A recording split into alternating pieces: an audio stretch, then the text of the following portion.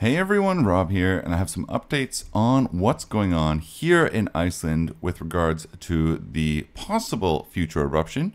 The previous one, of course, has ended, and how the land rise in Svartsengi is going, all coming from the Meteorological Office. So let's get started. We'll just zoom out here on the graph. So 2 weeks have now passed since the end of the last eruption of this Sundhnúks crater series. Now, data from GPS monitors show that the land rise in Svartsengi does continue at a steady pace. And looking at the graph here, we can see this red line towards the bottom with the circle at the end.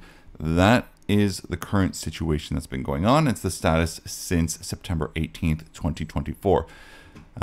So that's what this graph is looking at. Measurements of the land mass and rise estimates that the rate of magma accumulation are similar to what was observed between the last magma flows and eruptions and current. But from what I'm looking at, it does seem like it's a little bit faster of a rise than the previous ones, which we can see in red and green and so forth. So we can see again the color chart up here in the legend, and it goes from the oldest, which is this purple color, all the way to the latest one, and we can see that there are 9 with the 10th one on the way. There's a huge amount of things going on here in Iceland.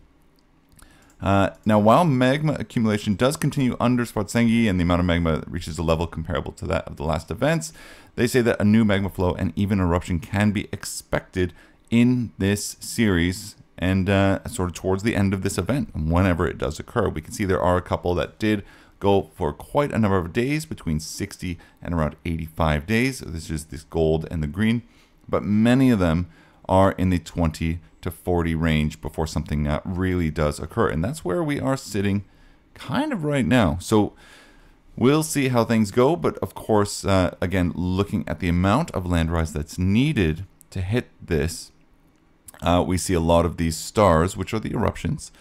Those are quite a bit higher than where we are currently. So based on this trajectory, we can expect maybe somewhere around the 40 days before we're sort of in line with some of the other ones, and maybe even 60 days to kind of get into that average. So they do say it is too early to say exactly when to expect the next magma flow or event or eruption.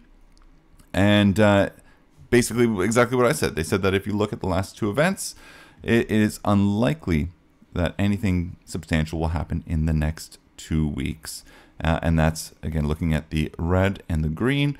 Those land rises are a little bit higher up than we are now.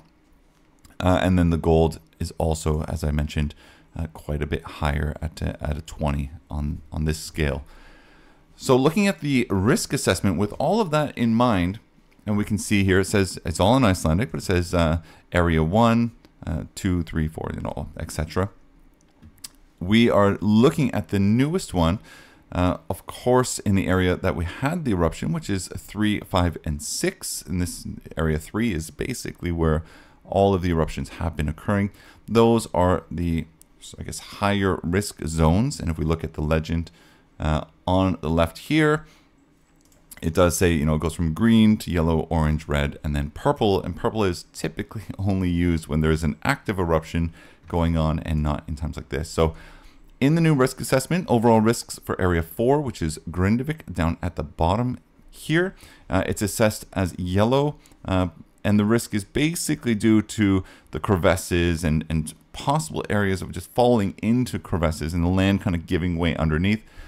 That's still an issue, and they are working in the town to try and sort of close off the areas that are dangerous.